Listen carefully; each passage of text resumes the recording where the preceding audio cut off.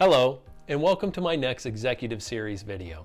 Our topic is purchasing controls. Aaron Snyder here for Quality Systems Explained, where we make quality systems simple for you. If you are new to my channel, please hit the subscribe button. If this is the first Executive Series video that you've seen, please go back and check out the introduction. You can look at the video description below for links to any supporting information and a summary of the material that we will cover. In my Executive Series, we have a standard agenda, which consists of 4 items. You can see those in the progress bar below. Make sure you stick around to the end for the 3 bonus questions.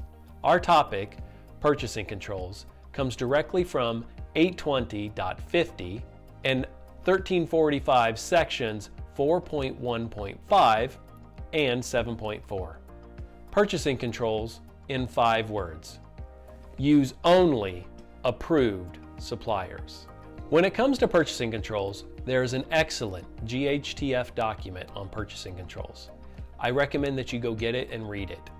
In 1345, the term outsourced processes is also used in place of purchasing controls. We can outsource any part of our quality management system.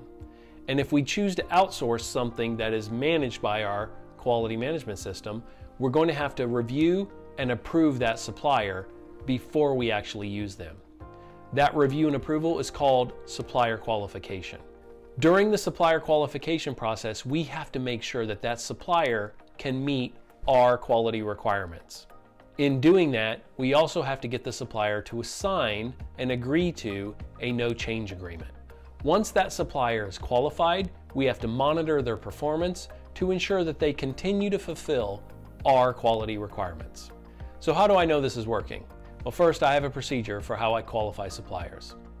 Second, all of my suppliers, including my material suppliers, my service suppliers, and my consultants, they are reviewed and approved before I use them. Third, my suppliers, they communicate changes to me first, and I review and approve them before they are implemented.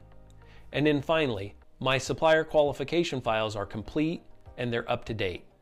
How do I know this is not working? Well, first, I'm using suppliers that aren't approved. Second, suppliers make changes and don't tell you about them, and you only find out about the changes through post-market data or quality failures within your process. And then finally, supplier files, they are incomplete, they are out of date, or they just don't exist. Now for those 3 bonus questions. First, how do we qualify a new supplier? Second, how are supplier changes managed? Who do they have to communicate to? And ultimately, how is it reviewed and approved? And then finally, how do we monitor the supplier's performance? And how do we communicate that performance to the supplier? Thank you for watching. If you found this video helpful, please like, subscribe, share, and comment. If you have any questions, please send me an email at qms.jedi@gmail.com. This is Aaron Snyder from Quality Systems Explained. Never stop learning.